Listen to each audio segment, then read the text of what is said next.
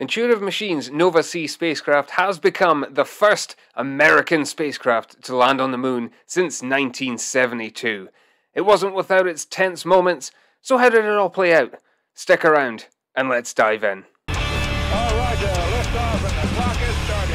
Welcome to UK Space News, I'm Tom June, and before we go on, if you want to stay up to date with the latest goings on from the UK space industry and beyond, then make sure to hit that subscribe button so you don't miss a video. You can also follow me on X and support the channel on Patreon.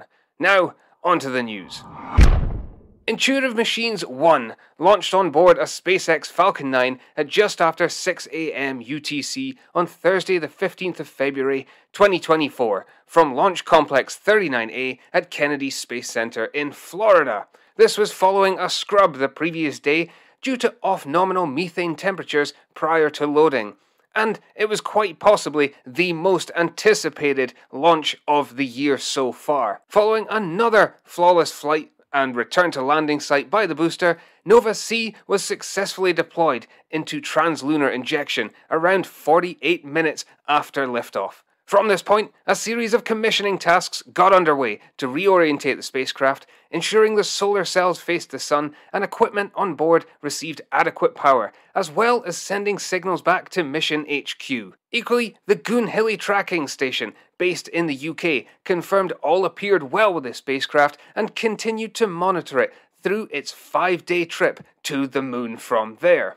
Odysseus, as the spacecraft is named, took a direct ascent approach to the moon, much like the Apollo missions before it. It then entered lunar orbit on Wednesday the 21st of February, following a 408-second burn from its Methalox engine, in turn becoming the first spacecraft to ignite a liquid oxygen, liquid methane engine in deep space. Some incredible images came from the spacecraft as it then circled the moon at an altitude of 92 kilometers. An orbit-raising correction maneuver was carried out over the following day before the big attempt, and flight controllers also chose to exercise the option of an additional orbit before attempting the lunar landing. Whether this was just a precaution or if there was a minor issue to check out, it wasn't immediately clear, but all still progressed well. That was until those UK-made LiDAR landing sensors developed issues and Intuitive Machines had to switch to using NASA's on-board Doppler LiDAR payload to guide it down. They also had to provide an impromptu software patch, so yeah, this really was a case of in-the-moment tech support. This provided tense moments indeed, as NASA's instrument wasn't designed to be used as the main landing sensor. But hey, when you're doing things on the fly, sometimes you've just got to work the problem. As Odysseus slowly powered its way down to the lunar surface, an onboard camera called EagleCam successfully dropped off the spacecraft at just 30 meters from the surface, as it aimed to capture the first ever third-person view of a lunar landing. Then, yes, the big one. At around 11:20 PM UTC on Thursday the 22nd of February 2024, the Nova C Odysseus landed in the Malapert A crater some 190 miles from the lunar South Pole.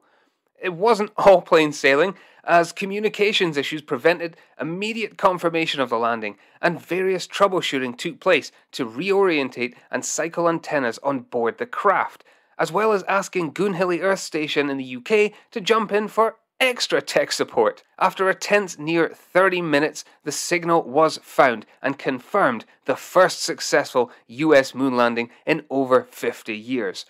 We also need to give credit here to the amateur ham radio observers at AMSAT DL, who also managed to successfully pick up a return signal from Odysseus. Interestingly, during the landing sequence, there was an 8-degree off-nominal roll also noted, but we're going to have to wait for a bit more data to come through before we can see if that actually caused any issues with the antennas. Now, the Malapert A crater was not Odysseus's original destination.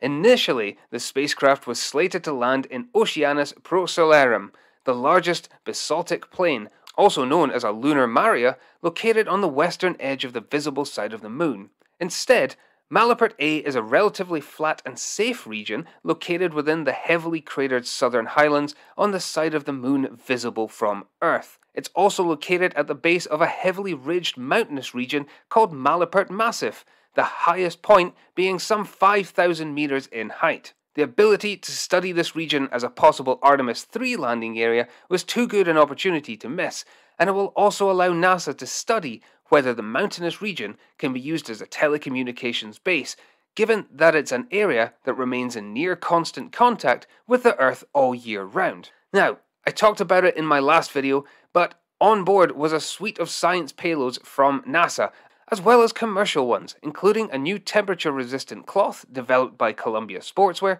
and 125 tiny moon sculptures sold via NFT. So for Odysseus itself, the Nova C design was developed by Intuitive Machines, inheriting technology from NASA's Project Morpheus.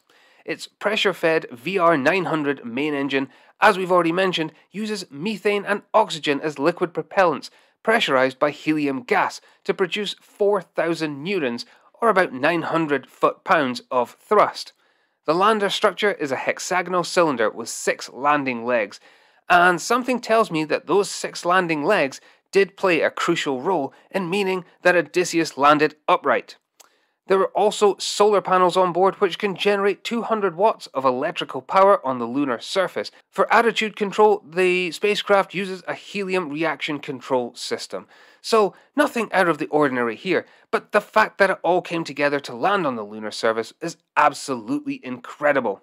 And yes, as mentioned before, as well as in my last video, UK companies have played a direct role in making this mission happen. The UK-based branch of Canadian company MDA, famous for their Canadarm on the Space Shuttle and Canadarm2 on the ISS, provided the landing sensors for the spacecraft. Now, these sensor packages are based on laser technology. The first was called LEA, or LiDAR for Extraterrestrial Imaging Applications, and it uses LiDAR to create 3D maps of surrounding features. MDA also provided their FLARE package for use on flatter, less risky ground.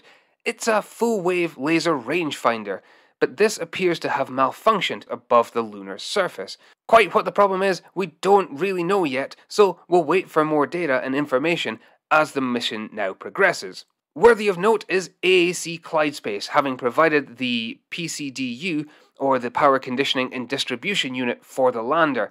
And as mentioned earlier, Goonhilly Tracking Station. Yeah, unbelievable. They have kept a close eye on Odysseus throughout its flight, providing invaluable tracking data to Intuitive Machines, as well as confirmation of return signal from the spacecraft on the lunar surface.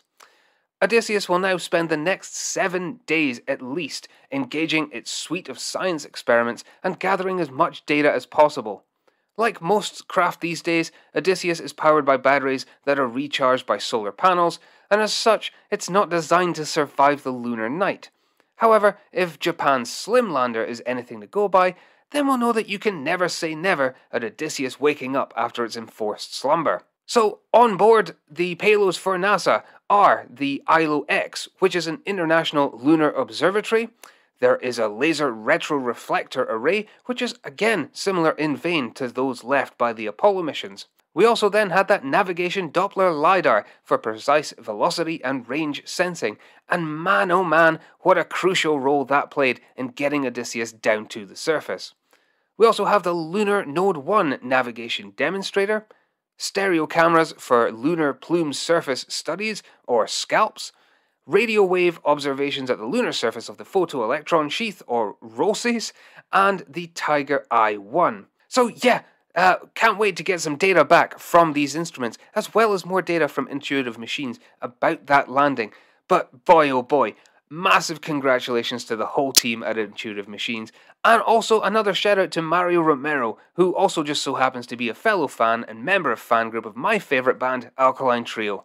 He's a former US Navy SEAL and aerospace engineer responsible for the assembly, integration, testing of Odysseus, as well as naming it. So yeah, this is an incredible, all-round awesome mission, and what an unbelievable achievement. I can't wait to see how this one plays out, and again, follow me on X for further updates as the next week progresses. Thank you so much for watching. I've been Tom June, and I'll see you next time.